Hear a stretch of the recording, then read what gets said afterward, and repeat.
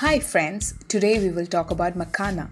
Makanas are also called foxnuts or lotus seeds. They've been used in Chinese medicine since 3000 years and find an important place in the science of Ayurveda too.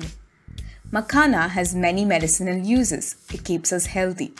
Makanas are gluten-free, protein-rich and high in carbohydrates, calcium, phosphorus, keratin, vitamin B1, etc. It helps with aging, diabetes, kidneys, digestion, weakness, reproductive capacity, and many other diseases. Consumption of makana reduces stress and helps you get a better sleep. It keeps our blood pressure in check and reduces pain in the back and knees. It is the perfect breakfast for a diabetic due to their low glycemic index. It is not only healthy but keeps the blood sugar level in check.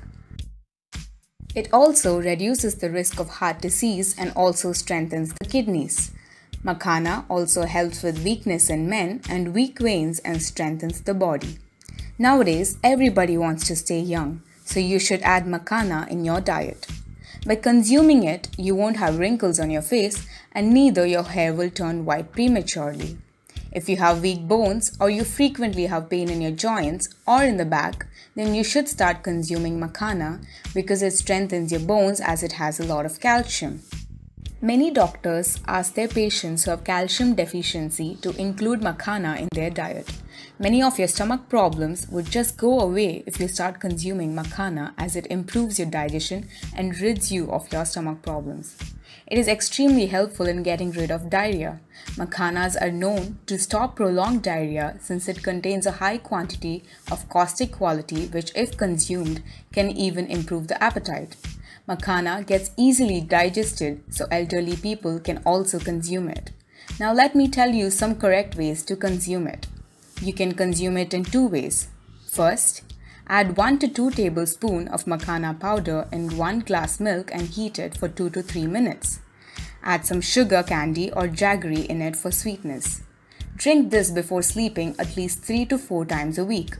It has no side effects, but diabetic people should avoid consuming this mixture as it includes sugar candy. Second, roast some makana in clear butter or homemade butter. Add some black salt and black pepper powder to it.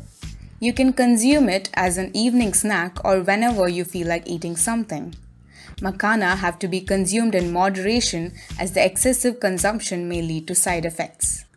Besides this, drink enough water, consume healthy organic things and exercise and be healthy. That is all for today. If you like the video, please hit like button and subscribe to our channel and hit the bell icon and share this video with your friends. Stay healthy, stay fit. God bless you.